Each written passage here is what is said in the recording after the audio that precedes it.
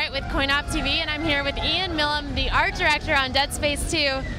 So, Dead Space, the first one was such an awesome game. Thanks. How will this game go, how will the second one go about surprising us and scaring us a little bit more?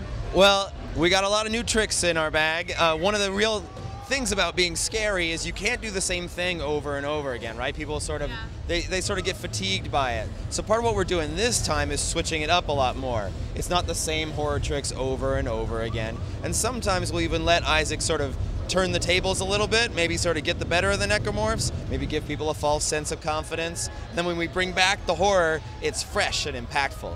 So in the original game, we had a lot of sympathy for Isaac. Yes, you know, he was looking for his girl. How are we going to feel emotionally connected for him as he's moving through the sprawl? Well, it's going to be quite a bit more this time for a couple of reasons.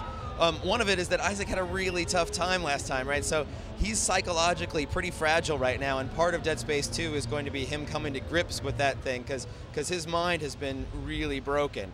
The other big deal this time is that before, he was sort of an anonymous guy in a mask. Now, Isaac is the one calling the shots. He's the one moving forward. You totally see his face. He talks now. He's a full-on character driving the action. And of course, that leads to more emotional investment and relationship.